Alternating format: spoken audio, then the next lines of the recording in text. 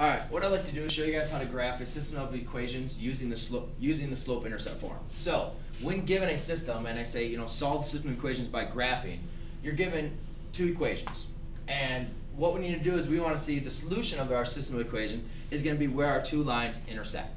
So the first thing we need to do is we need to graph our lines. And when I say using the slope-intercept form, that means I'm going to want to use, where would be a good place to write this?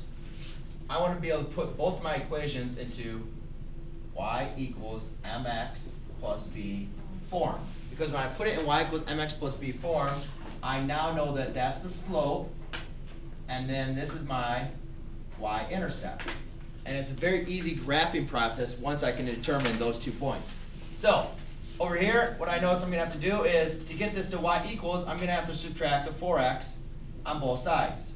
Therefore, now I obtain y is equal to negative 4x plus 12. And I notice when I have a whole number as my slope, I can always convert that as my rise or run.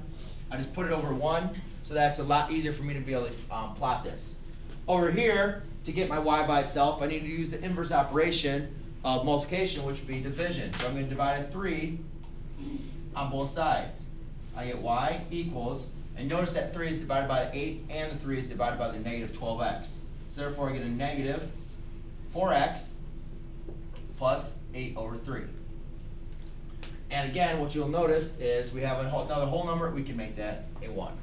So, to ungraph this, I'll go up to my y-intercept, which is 12. So I go up to 12. 1, 2, 3, 4, 5, 6, 7, 8, 9, 10, 11, 12.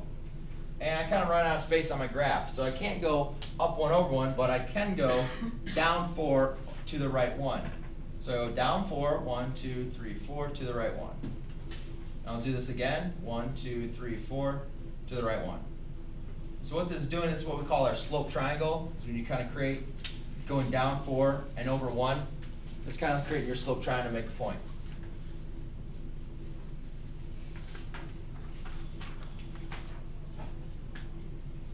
So I'll do a rough scratch of what that graph would look like. And then now I need to go ahead and graph this equation. So one big problem that a lot of students have is they say, well, how do you graph 8/3? I don't understand how to graph that. That's an improper fraction. The easiest way that I say to take our improper fractions is to convert them back to mixed numbers. So I look at that. I look at this 8/3 and I say, all right, well, let's convert this back to a mixed number.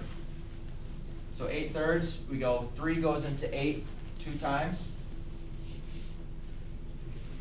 with a remainder of 2.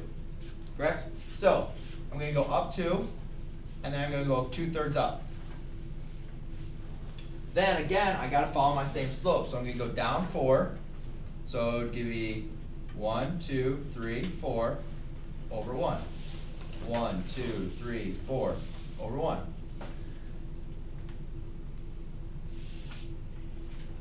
And by following my rough sketch of my graph, what I notice is these lines are never going to intersect.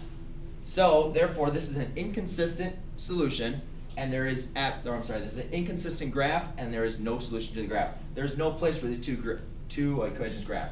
So when solving a system of equations by using the slope-intercept form, make sure you solve for y, and then you plot the y-intercept first, and then use the slope to find your next following points.